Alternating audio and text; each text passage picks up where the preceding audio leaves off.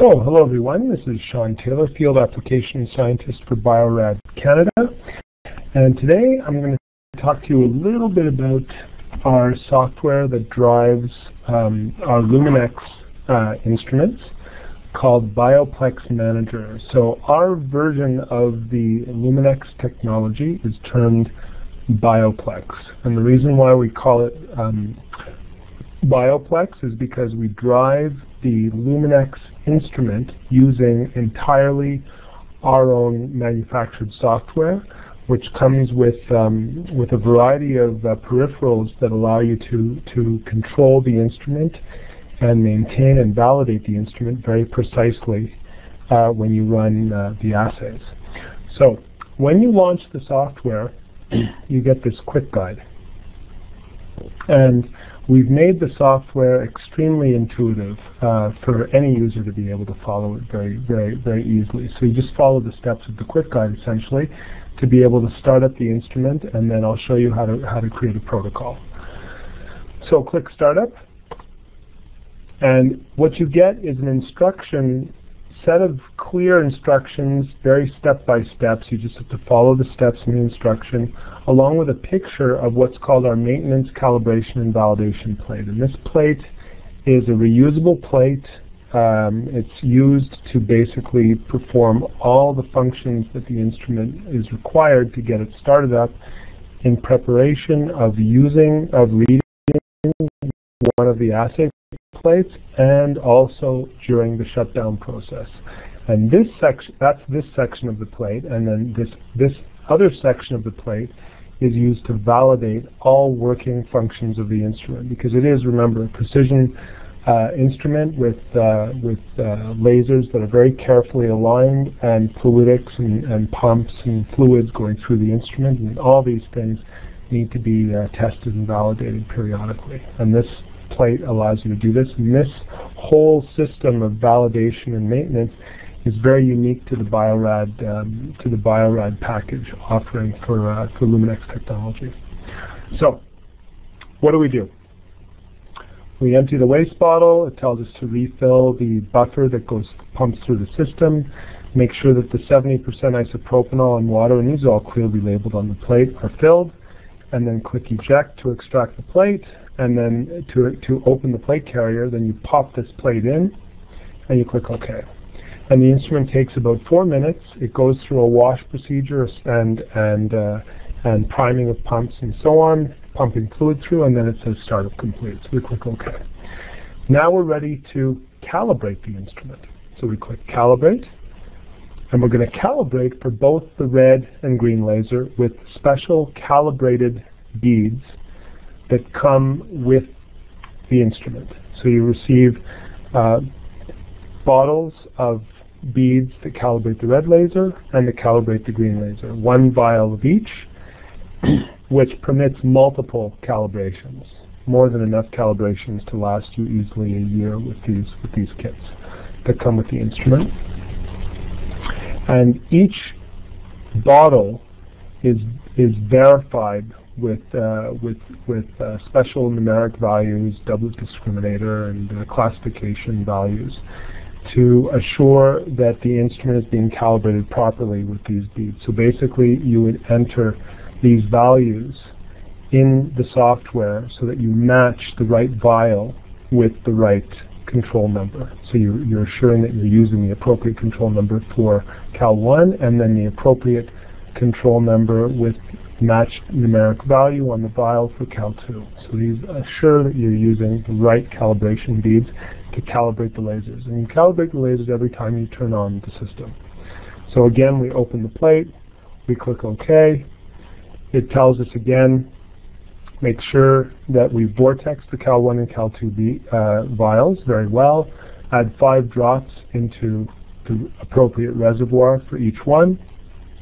Make sure the deionized water is filled in the MCV plate. Click Eject, click OK, and then the instrument calibrates itself.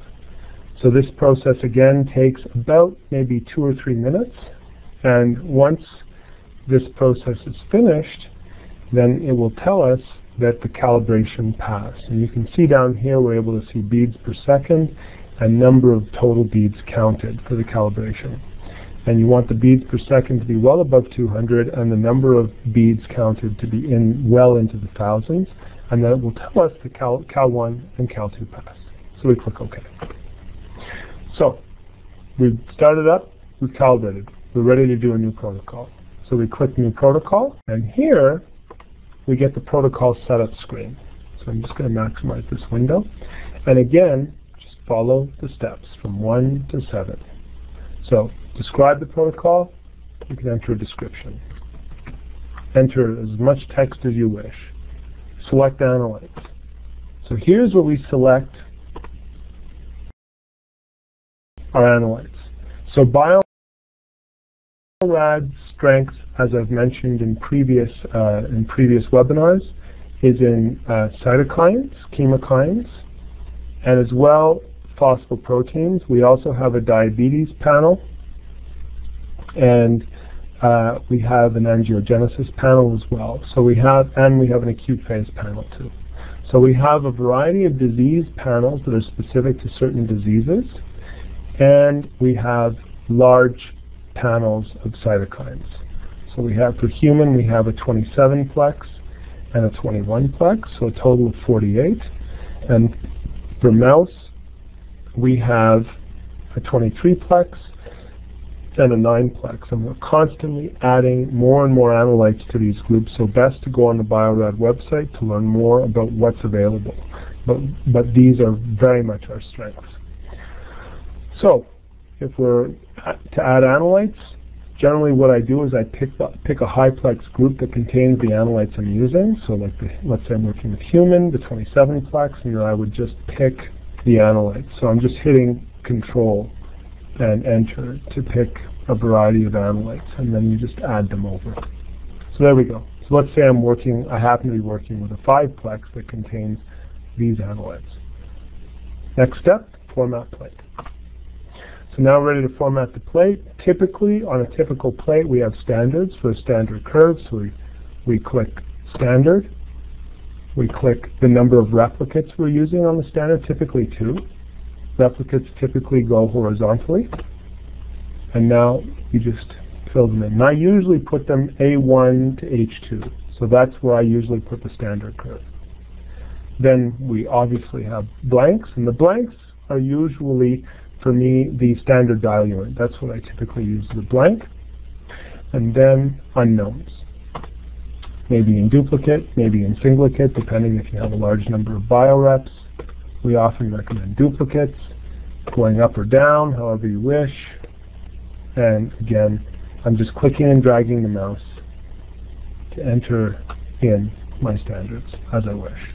So, you can, and if you've made a mistake, you don't like the way it's worked out, you can use the eraser, you can delete, and then you can re-enter if you wish them to go in a certain direction. And there we go. Okay, so doing a plate is very, very straightforward, very easy to do. Next step is standards. So we enter the standards.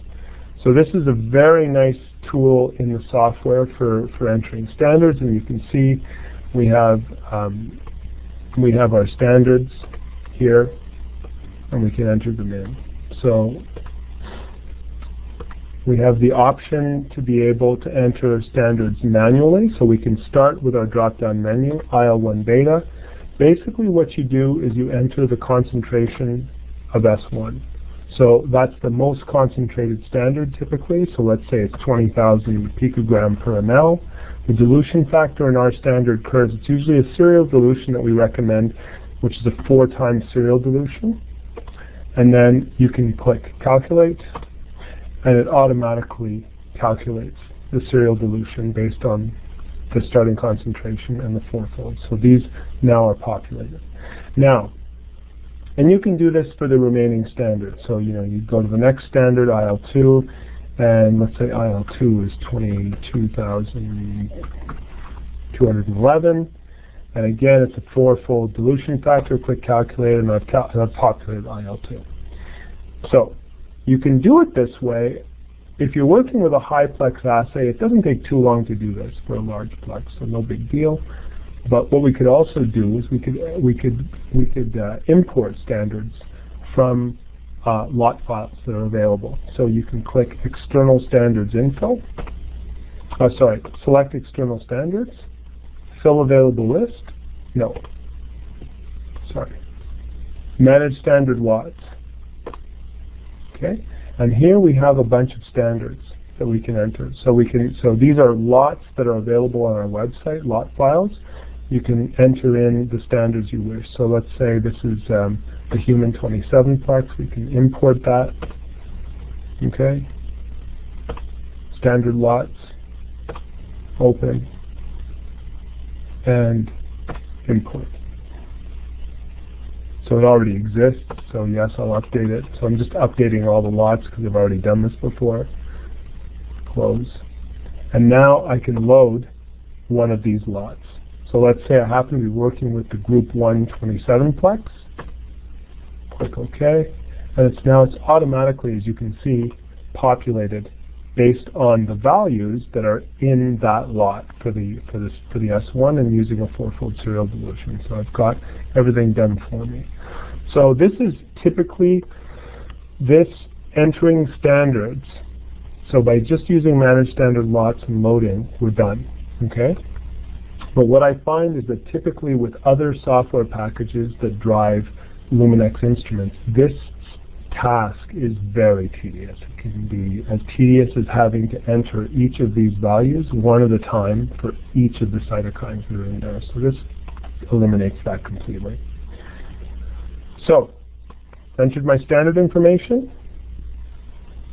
Now I'm going to go to, if I have controls, I can enter controls. Samples, I can enter descriptions. I typically don't enter this until the end. You can re-enter all this data in after the run is over very, very easily. And then I go to run protocol. So you can see that we have populated our bead map with each of the analytes that we've entered. Okay, so there's our 5-plex. We're going to count 50 beads per region, which is standard. You can change this number if you wish. Okay, but we're going to count 50 beads of each of these lots, and each of these lots, of beads or analytes, there are 2,500 per well of each of IL-13, IL-5, and so on. So counting 50 is no problem. 50 out of 2,500 is a very low number, and you can actually recount a plate multiple times if you wish. Sample timeout. I like to set the timeout for 45 or 60 seconds, just in case I made a mistake with entering my standards in. So if I made a mistake with entering one of my standards, that will avoid the instrument dwelling over a well for a long period of time trying to find a region that was entered wrong. So that way it'll just move to the next well after 45 seconds, and you can, and then you'd realize that, and you could reanalyze your data based on moving your bead region to the appropriate one where your beads actually were. So once I've done this, I'm ready to go, and I click start, and the instrument will start. I'm not connected to an instrument right now, so it's actually not going to start, but it is literally as simple as this to set up a protocol and start up the instrument. Once the instrument has completed running and you've collected all the data for all your analytes for your 96 wells, then you can shut down the instrument. So here we are, and we click shut down in the quick guide. So we're at the end, we just go back to our quick guide, we click shut down. It's telling us again, fill the 10% bleach, because now we're going to bleach out the instrument. We're going to do the water, so we're basically going to decontaminate. Click extract plate. So you take out your plate, add in the MCB plate, click OK, and it shuts down. And then when shutdown is finished, it'll say the shutdown process is complete. Remove the MCB plate, turn the power off of everything, shut down the computer, and loosen the lid if you were using a sheath fluid. So it gives you little instructions at the end, and you're ready to shut off the instrument. Simple as that to run a Bio-Plex assay with Bio-Plex Manager software. I'll be releasing another webinar on how to analyze data with Bio-Plex Manager, because it's the same software exactly the same software package that